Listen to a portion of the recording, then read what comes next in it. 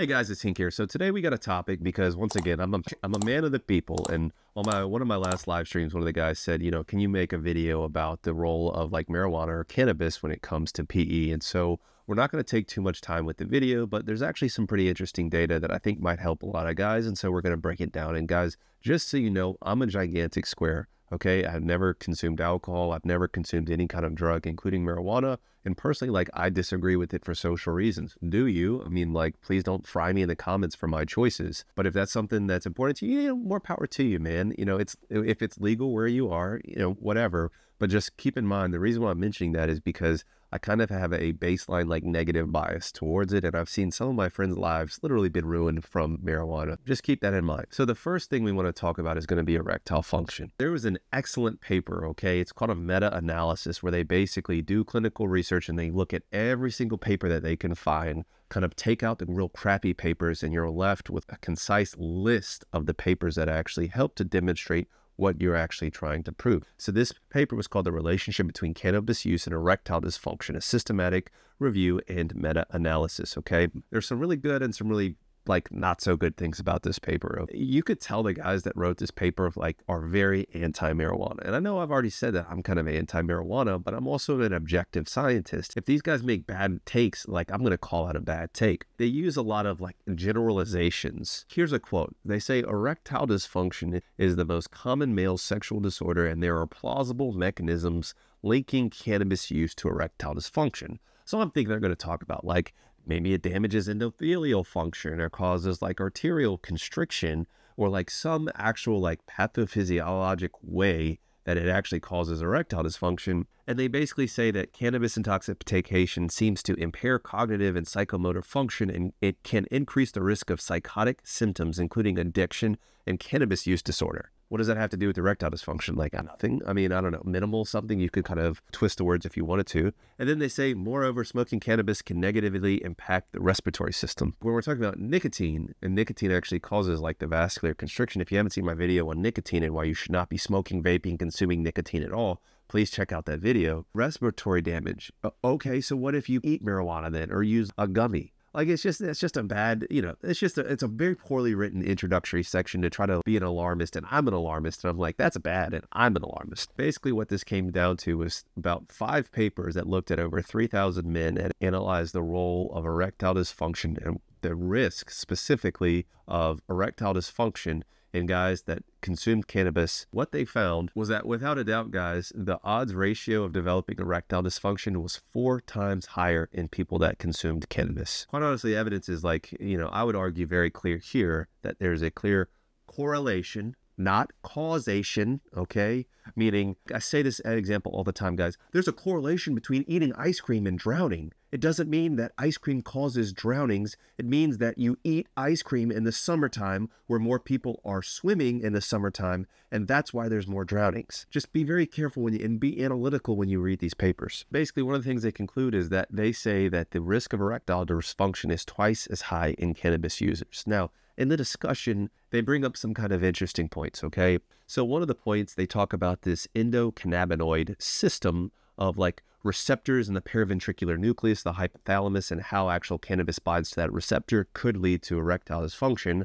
But then the very next sentence, they say how it could actually help improve sexual function in some people. And so it's well, pick one. I don't know. I really hated this paper, and, I like science. And guys, and also they include these sentences that are, listen to this sentence, okay? Cannabis seems to be clearly related to multiple adverse sexual health outcomes, but scientific evidence is limited. So how is it clearly linked if the evidence is limited? That's just a hypocritical statement to me. I don't know. And then the other thing that they didn't really discuss here is that, I don't have a paper to prove this, guys, but there's got to be a link between people who smoke cigarettes and people who smoke cannabis. Because if you're, whatever, I'm not going to try to break down the rationale for why that's the case. As far as I know, they didn't break this data down to say, okay, we have just cannabis users who don't smoke cigarettes, and what is their relationship to erectile dysfunction. But the bottom line is, guys, through this paper, if you are smoking weed or consuming marijuana, you really want to at least be aware of that and pay close attention to your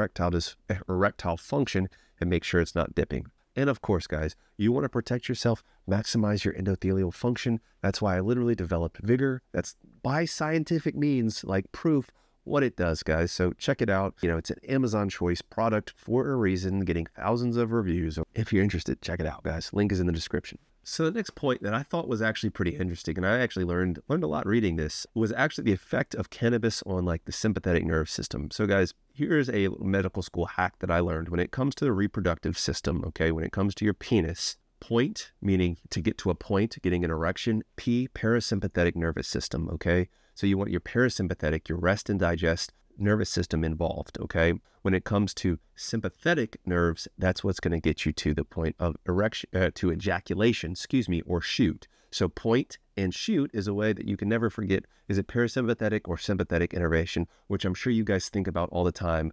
And it's not just me because I'm a giant nerd. The reason why I bring that up, guys, is because in these guys that have hard, flaccid pelvic floor injuries, pelvic floor issues, a lot of it is because the pelvic floor muscles are constantly being fed this sympathetic signal, whether it be from the injury starting that. Guys, I have so many videos on like hard flaccid. Of course, I have my hard flaccid course. If you have hard flaccid or trying to get over it, link is in the description. But you have an excess sympathetic system, and so that prevents the relaxation that is needed for an erection. This paper here showed that cannabis actually decreases sympathetic nerve signals. One could argue that if you have hard flaccid because you're sending all of these sympathetic nerve systems, if you were to consume cannabis, you could temporarily have an improvement of your symptoms. If you were a scientist, insert the like, I'm somewhat of a scientist myself meme or whatever, and you had hard flaccid and you consumed marijuana and your symptoms got better, then you have a very good indication that it's not vascular, and it's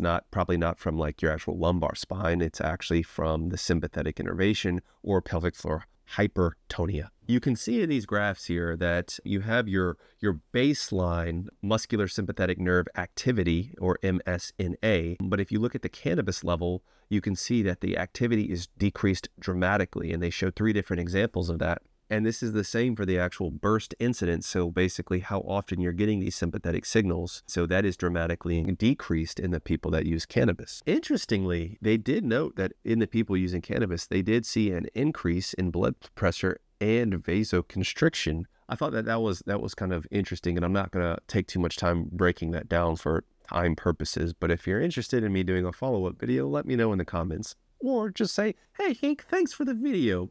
About the video, or say good work, Hink, love you. And so guys, I do want to talk about some concerning findings when it comes to marijuana, because like a lot of people think that, oh, marijuana is harmless, blah blah blah. And once again, guys, I have a negative bias towards marijuana, but like there's actually compelling evidence. For example, there's actually part of it is actually talked about in that paper I just talked about with the sympathetic nerve fibers, but there are actually vascular changes that occur when you consume marijuana. And here is a paper. Why do marijuana and synthetic cannabimetics, basically cannabis mimicking drugs, induce acute myocardial infarctions in healthy young people? Translation: why does weed cause heart attacks in young people? I'm not making this stuff up, guys. Some people, it's rare, but there's young, otherwise healthy people that are dropping dead because of the different like cardiovascular effects that marijuana has. And then more importantly, guys, there are a lot of papers that talk about the actual like psychologic changes that can occur in people that consume marijuana. And there's been several studies that have actually linked marijuana use to schizophrenia. I'm sure all you weed heads in the comment are, oh, Hank, blah, blah, blah. And that's fine, guys. Do what you want. I'm just presenting the data, okay? Like I said, if you like it, whatever. If it's how you get through the day, it's how you manage your chronic migraines. You don't eat, and so you need this to eat. Especially if this is a prescribed medication, then it's a prescribed medication. I'm not freaking talking to you then. I'm just talking about in general, there are some concerns that you should be aware of. But guys, like back to how this ties into PE. Well, what does it do with arousal? Because I have seen some comments that guys and gals can get super duper horny when they consume marijuana. Is there any science behind that? Yes, actually. Here's a paper. Now, this was just in women, and this was like a survey response, but it had some interesting findings. Okay, so here are some quotes. Most women reported increases in sex drive, improvement in orgasm, decrease in pain, but no change in lubrication. They also found that they had higher rates of of orgasms. Once again, survey results, and you have to keep in mind, guys, is this selection bias? Because this is a survey that women opted to fill out. And so typically when it's a survey about sex, it's going to be a more sex-positive woman that opts to fill it out rather than a conservative woman that views sex as a sin or something. And the other thing is going to be women that are comfortable with marijuana filling out these surveys. I do think that there is a lot of selection bias here, but at least there's an interesting correlation there. What about the data that includes men too? Here is a big kind of population cohort study that they looked at. Once again, correlation and not causation, but they found that marijuana use is independently associated with increased sexual frequency and does not appear to impair sexual function. These are two kind of large, basically surveys that showed that marijuana did not negatively impair function, which is a little bit contrary to what we saw earlier, which was cohort studies. It was more scientifically done. But so there's evidence on both sides, I guess. Just like there can be good people on both sides. Interestingly, you need to look at fertility as well, because there's this paper here that did research, and a lot of this was found in animal models, but here are some interesting quotes to consider. Research supports a role for cannabis in reducing sperm count and concentration and inducing abnormalities in sperm morphology and reducing sperm motility and viability, decreasing or inhibiting capacitation and fertilizing capacity. That's saying that basically marijuana use decreases fertility rates in men. Animal models demonstrate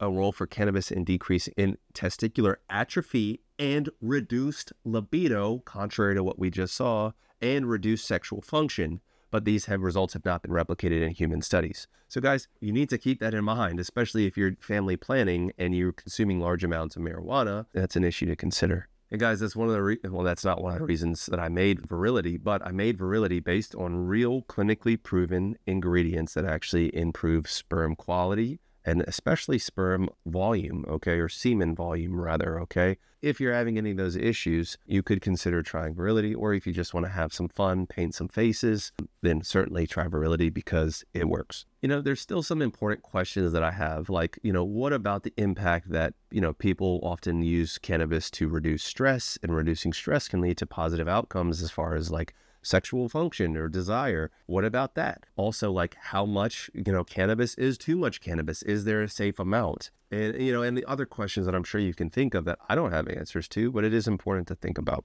So guys, you know, what are my conclusions? So as always, guys, like, first and foremost, like, do what you want. Just please hear me now, commenter, okay? If you are going to leave a comment and you're going to make some claim, include a source, okay? Especially if it's going to be directly contrary to what I said.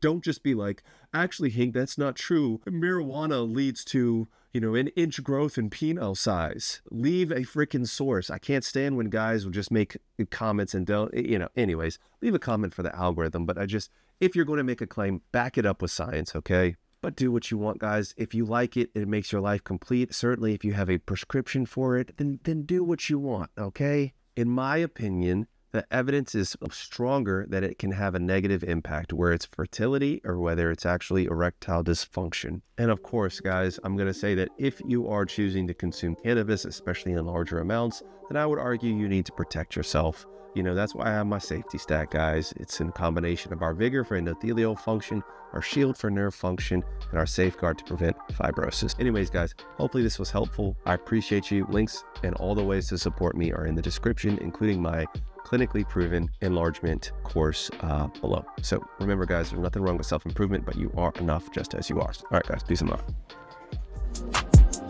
Dr. Hink got the plug on the health, yeah. Got you thinking about your wealth, yeah.